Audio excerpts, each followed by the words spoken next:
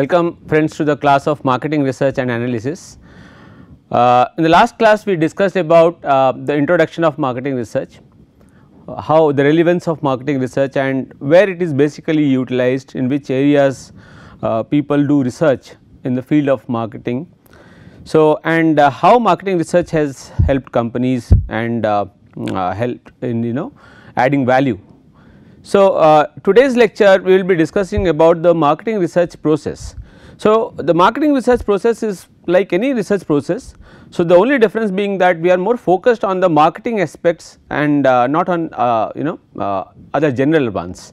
So, let us begin the lecture today with a small case, right, so that we understand what I mean by saying market research or marketing research, right. So, this case is basically linked, as if you can see, to a company called Colgate, right. So, what is this Colgate has come up with a product called Colgate frozen entries. Okay. Now, what has happened to this product? Have you, I think you can think about it, whether you have heard about it or not, about this product ever. So, for went into this frozen dinners, as you can see here, and in 1982 they came up with this frozen dinners. So, this toothpaste producer started getting into the food section, right. So, they thought of why not enter into, since we are anyway catering to the mouth segment through toothpaste and toothbrush.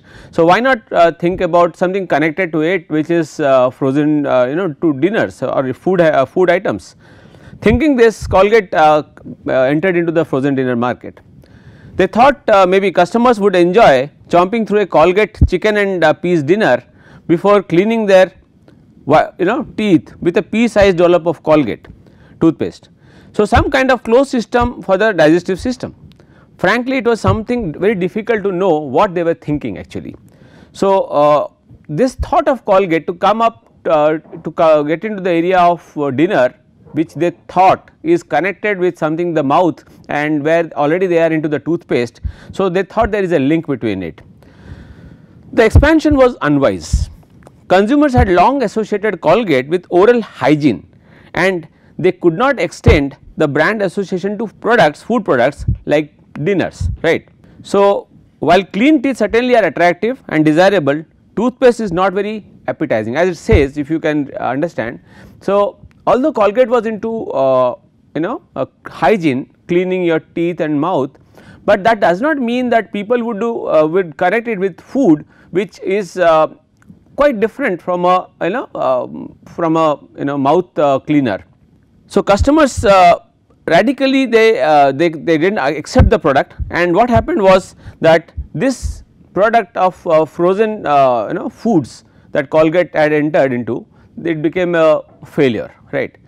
Had Colgate, why this case we are discussing is because had Colgate done some marketing research, they would have understood what their consumers are thinking, right, what consumers are perceiving, what do they connect. So, if they could have understood this, then maybe they would not have been in an urgency to come into this new food product, right.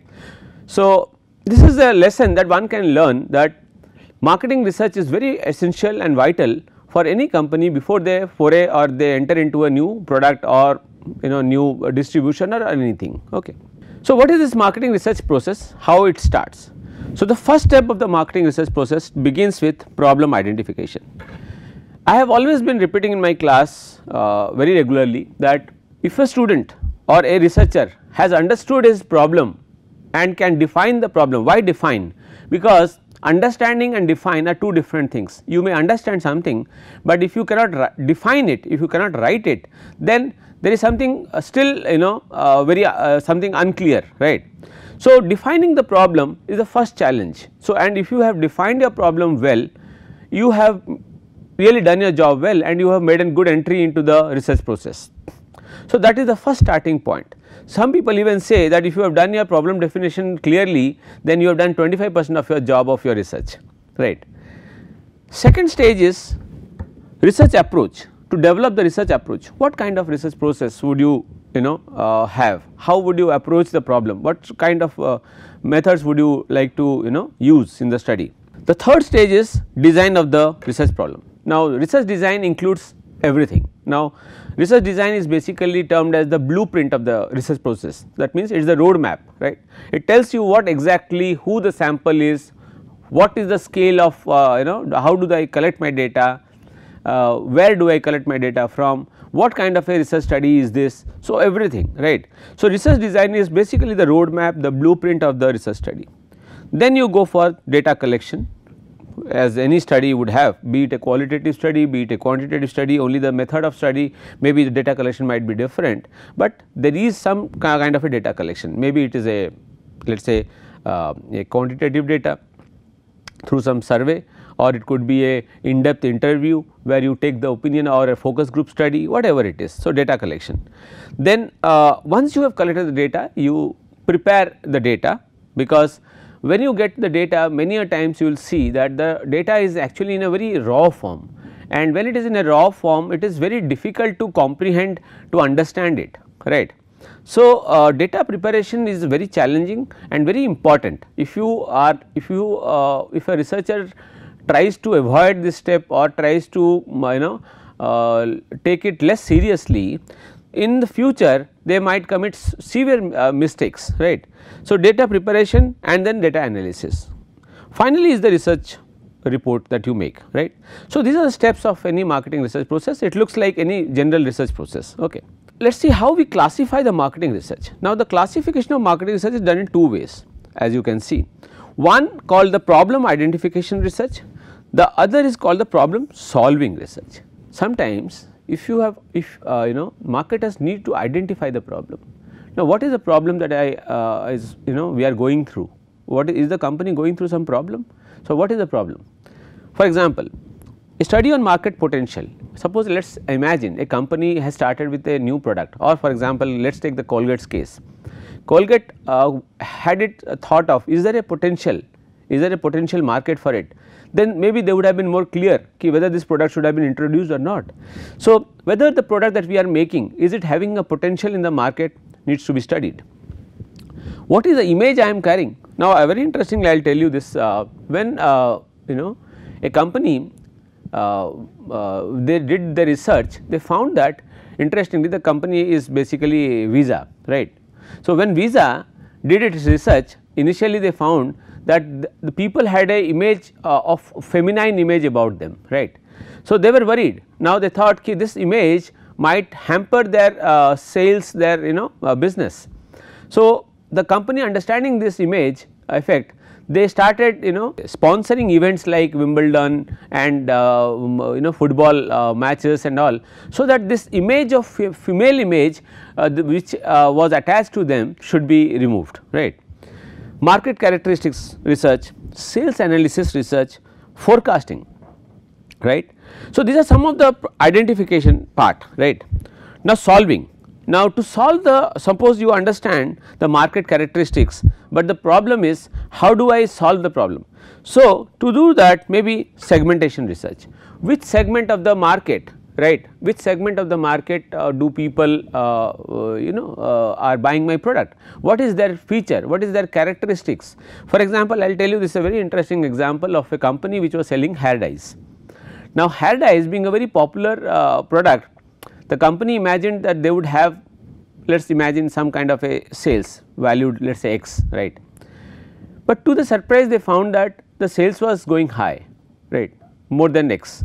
So, that was again an element of research for them to understand why it is happening, why there is an larger sales.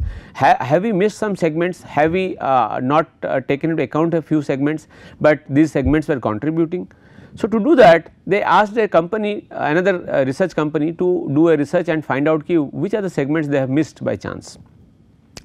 To the surprise they found that a place which is basically a agricultural zone in India and not a very richly developed place, was giving more sales than other places which they thought of. The company was surprised to know why is this happening, how is it that a place which is poor and not very rich people are there and it is only agricultural zone. So, why it is giving more sales.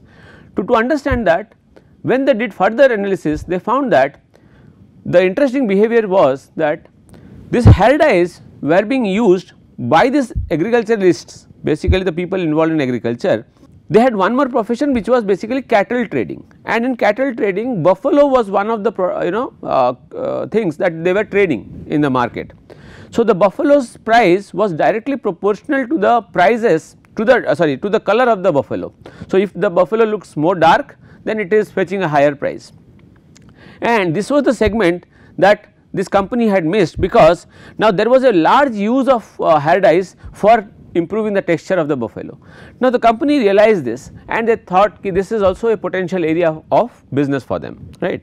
Similarly, product research, what kind of product should be developed, right, for solving the problems, what kind of price mechanism should we have. Sometimes it is said that a wrong price is very dangerous, because undervalue, if you sell at a lesser price, then you are losing profits. If you sell at a higher price, customers will go away. So, you need to research. Promotional research, what kind of, for example, I talked about Visa. Visa had a image of a feminine image. So, now the company wanted to promote in a way so that this image of femininity is not linked to it, and that is acceptable in both the genders. Similarly, distribution. So, all these are the problem solving researches. Okay. Problem definition, the first point. So, as you can see this cartoon, right, he is thinking what is the problem, what is the problem. So, when you are thinking about the problem, and if you can get us idea what exactly you are working on, and then you will be much clear. So, this first step is the very most important step. Okay. So, how do you get to this problem definition? By answering a few questions. Who would need it? First question to be answered, who would need my study?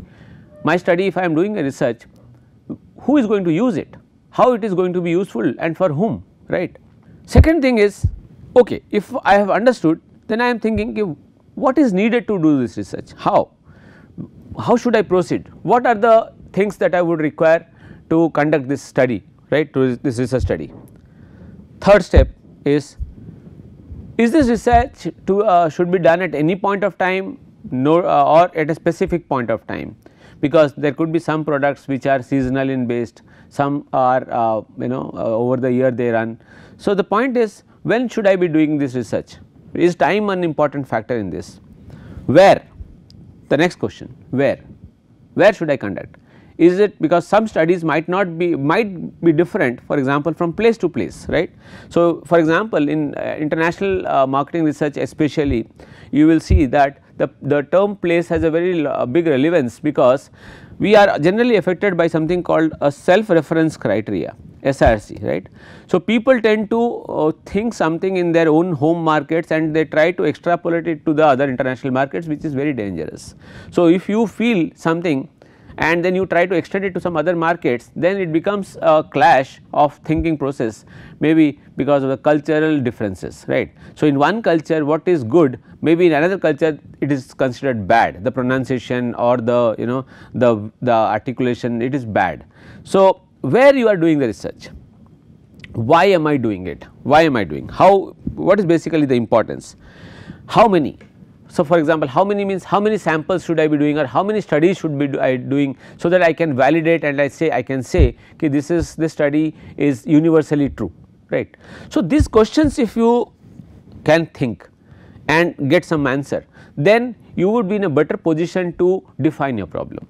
So, in defining the problem, researchers should take into account the purpose of the study, the relevant background information, the information needed, and how it will be used in decision making. Problem definition involves discussion with the decision makers, interviews with industry experts, analysis of data, right, secondary or primary analysis of data. Now, some sources, let us see what are sources of research problem. So, this is something like I have taken from us from the net only.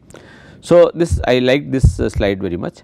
So, consultation with experts, for example, you can how do you identify your sources of research problem? Through consultation of experts, through maybe you had some personal experience, for example, you felt that when you are purchasing some product, there is an status symbol or a kind of a taboo attached to it. So, that has created some problem or some whatever it is for advantage or disadvantage for you. So, this kind of experiences, right. Then what does the literature say about it? Are there previous researchers which talk about such kind of problems, existing theories.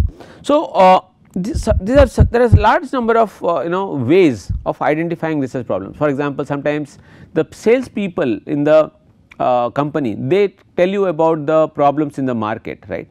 Sometimes while talking to your friends or your contemporaries or somebody, when you talk, you understand that there are certain problems in the market. For example, how would people react to a product which is let us say considered to be dark in nature. So, how would these people consider, right. So, so several things can have a can be a source of your research problem, right. So, let us see the how do I identify this research problem, right. So, research problem identification. First, select your research area, which research area you are interested in. For example, a person might be interested in the area of let us say product development, right, or product management. Another person might be interested in the area of let us say somewhere like for example, in the area of pricing, right, how to tackle pricing, how to find a new price. So, these kind of subjects, right. Somebody can specifically say I am interested in the area of let us say hospitality and tourism, right. Somebody can say I am interested in the area of branding and social media marketing. So, there are several areas that one can select, right. Then you read the literature, you follow several literature, recent literatures, what are the current events happening, what are the current researches happening in this area, right. So, once you do this review and all, then you limit to a certain topic, right. Or suppose you have taken one topic, let us say tourism, and in tourism then you break it to several limit to several different parts of tourism, and then you say maybe I am interested, maybe tourism I have the 3 areas or 4 areas, and I am interested maybe in this area because I see it to be more interesting, and there are more literature available, and maybe I can also get the data easily. So, that is why you are interested. So, finally you evaluate the final research problem and then formulate the statement, right. So, this is how you structure the identification of the problem. Just look at some topics which I have brought for your benefit, some marketing research topics. One of this for example, I will talk on this one especially, right, currently because already I am working on it, but there are other. So, what is this? Now, pay what you want pricing. Now, this pay what you want pricing, this is pay what you want pricing. This is a method where we say that instead of an MRP or a fixed price, a person can be given an option or a customer can be given an option to decide his own price, right. So, will this mechanism work? At the initial onset, everybody might react and say okay, well no, this is not going to work, right. But then we cannot say at the moment, because there are some cases where it has been tried and they have been found to be successful, right. So, can we take it, and by studying this, can we say that maybe we were losing more money because people are, see, why do you want to do this research? Because pricing is fixed because the company feels at least I should get this much, right. But what if we understand that human behavior is, if human behavior is so benevolent that they would try to pay you, give you more, given an option rather than less. If that is true, that would have been true, then in such a condition pay what you want pricing can give more benefits to a company, at least a service oriented company or something, than a fixed price, because in fixed price you are limiting yourself, let us say, right. So, this is to be checked. So, I am working at the currently on this topic at the moment, right, with one of our PhD scholars. Cause related marketing, for example, you must have seen that companies say if you buy this good, then 1 rupee goes to the girl child's education or some orphanage or something. So, when you are connected with some causes, does it add to the sales, right. Destination tourism, right. Now, how is tourism affected by the personality of the destination or the place, right. So, such kind of studies, event marketing, right. So, potential of yoga or spiritual tourism in a country like India especially, where we are the pioneers of spiritual tourism and yoga, right.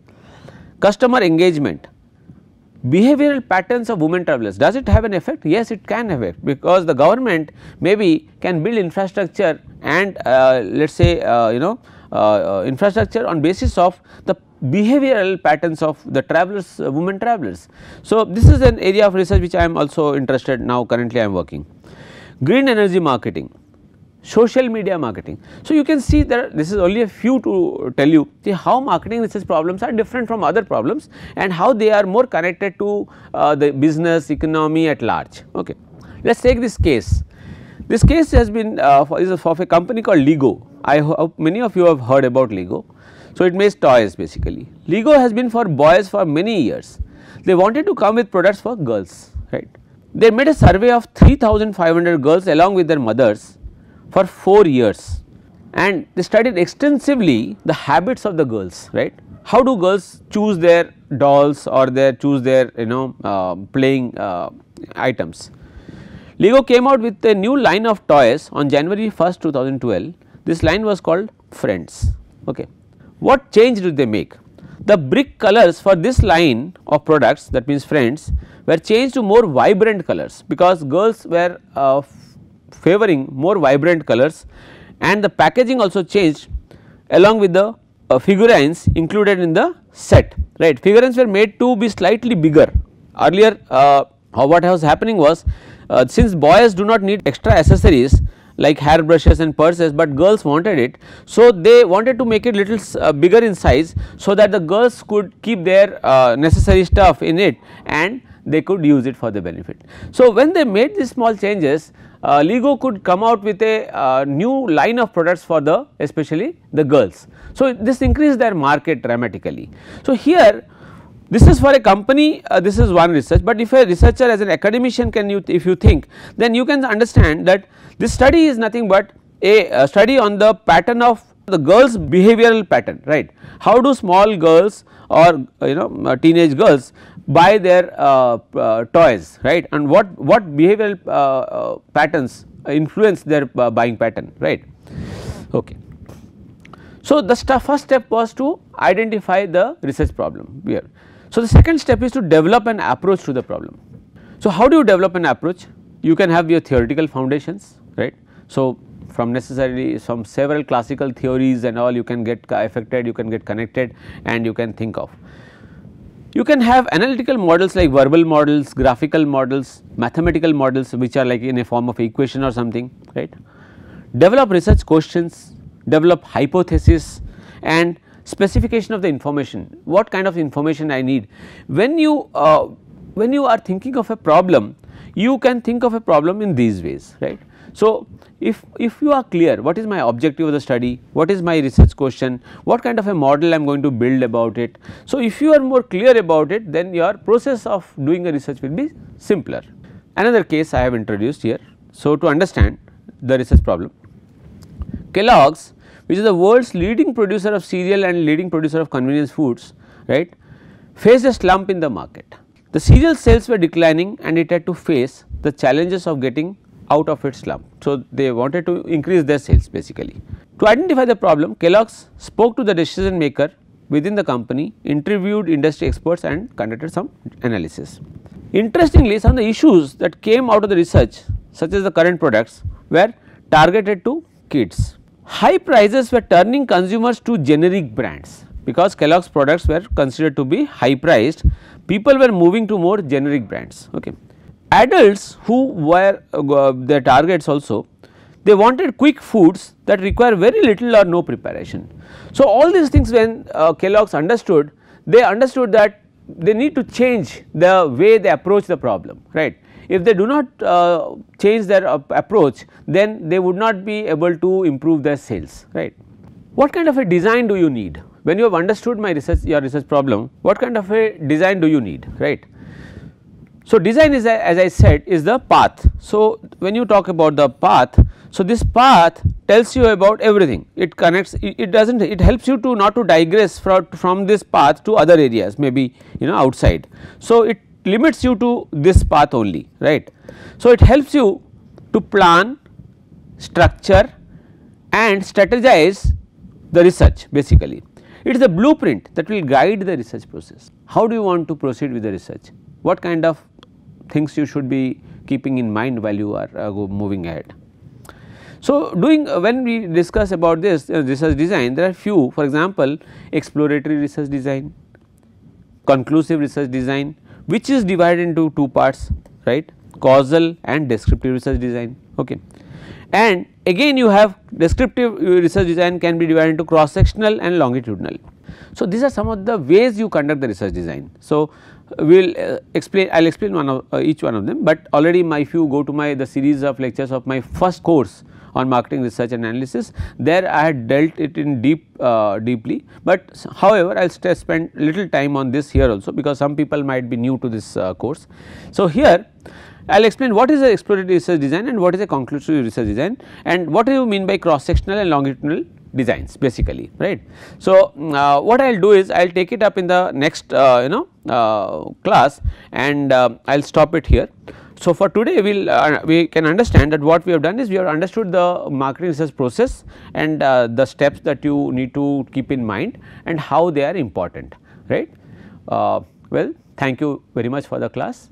I wish you all the best.